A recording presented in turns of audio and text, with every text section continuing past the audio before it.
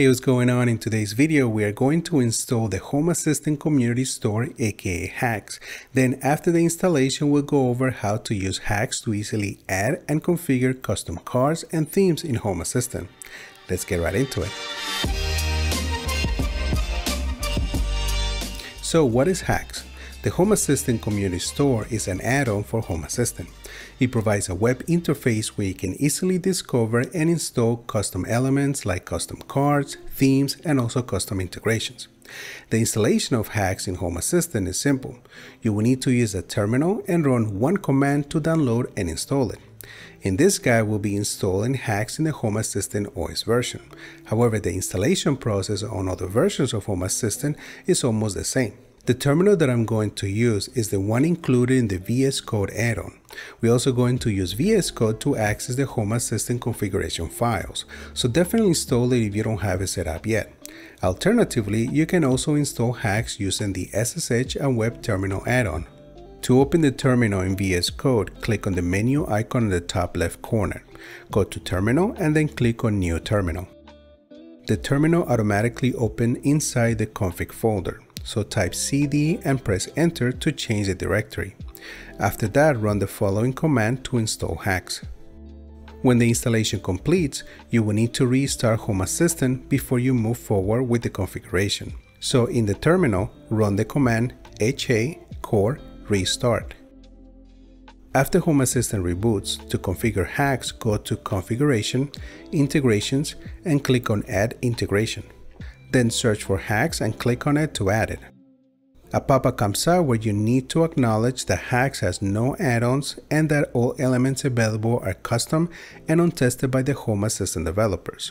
Also, for troubleshooting purposes, you need to know how to access your Home Assistant logs and that you need to disable all custom components to pinpoint the cause of any issue.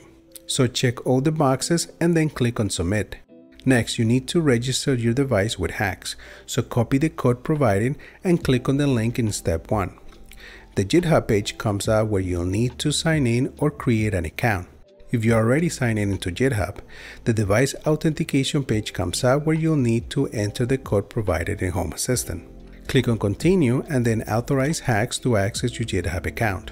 After the device is successfully connected, go back to Home Assistant and on the pop-up, click on Finish. The HACS web interface should now be available from the sidebar. If it doesn't show up, you can just refresh the page. Alright, so HACS is all set and you can now start adding custom cards, themes, and custom components. Let's go over a couple of examples so you have an idea of how to use HACS for the first time. There's a very popular custom card called Mini Media Player. With this card, you can set up media player entities in a more compact way than the regular media control card in Home Assistant. It also comes with other features that allows you to change the appearance of the card. To install a custom card, go back into HACS, click on Front End, click Explore and Add Repository, and search for Mini Media Player. Click on it to open it, and then click on Install this repository in HACS. A pop-up comes out where you can select which version you want to install. Leave it set to the latest version and then click on Install. After you install the card, click on Reload to refresh the Home Assistant page. Next, click on Repository to go to the developer page.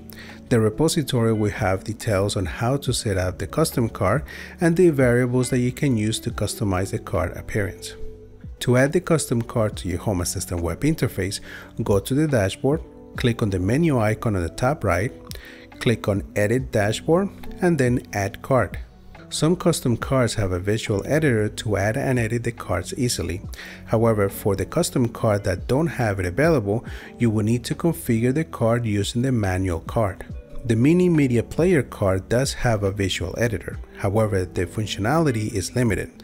So depending on how you want to customize the card, you might need to change to the code editor to add some of the variables. When you open the Mini Media Player card, you can easily configure a few settings in the visual editor. Some of the examples are that you can select the entity that you would like to display, set up a name and an icon for the entity, and also customize how you would like the artwork to show. Now let's say you don't want the volume slider to show to make the card even smaller.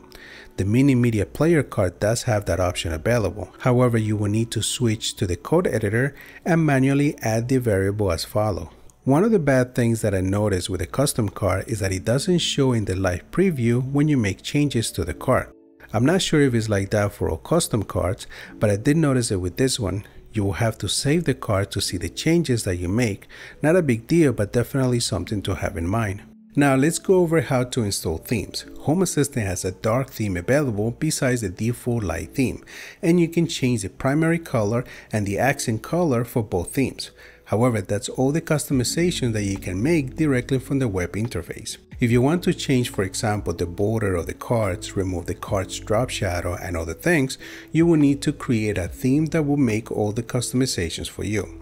There are many good themes available via HACS that you can easily download and use in your Home Assistant instance. However, to add custom themes, you must configure a couple of things in Home Assistant. Go into VS Code, and in the config folder, open the configuration.yaml file. Then enter the following anywhere inside that file. Save the changes and then create a new folder called Themes. After that, reboot Home Assistant to apply the changes. After Home Assistant is back online, to add a custom theme, go back into HACS, then go into Front End and click on Explore and Add Repositories.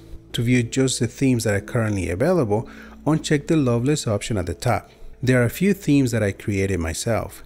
If you would like to download one of them, you can search for 1mtech to get a list of the themes. Click on the theme that you would like to download and then click on Install this repository in HACS.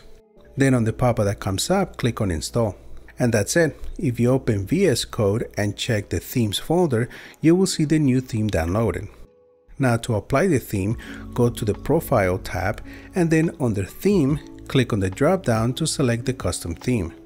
If you want to use a light theme and a dark theme, you can set up Home Assistant to automatically switch between the two when you change the mode on your computer or mobile device. To set it up, go to the Developer Tools and click on Services, search for frontend.set_theme, then below you have two options, Name and Mode. Under Name, enter the name for the theme that you would like to set. Then under Mode, select either light or dark and then click on Call Service. After that, do the same process to set the theme for the other mode. Then go back to the Profile tab and change the theme to Backend Selected. If you try to change the mode on your computer, Home Assistant will automatically switch between the two themes. HACS has many different custom cards, themes, and components available to add to your Home Assistant. However, do have in mind that everything available in HACS is untested by the Home Assistant developers. If you ever have a problem with your Home Assistant instance, the first step to troubleshoot is to disable all custom elements so you can check if they're causing an issue. Alright guys, that's all I have for you today. If you like this video, give it a thumbs up. Don't forget to subscribe to the channel if you haven't done so already, and I'll see you in the next video.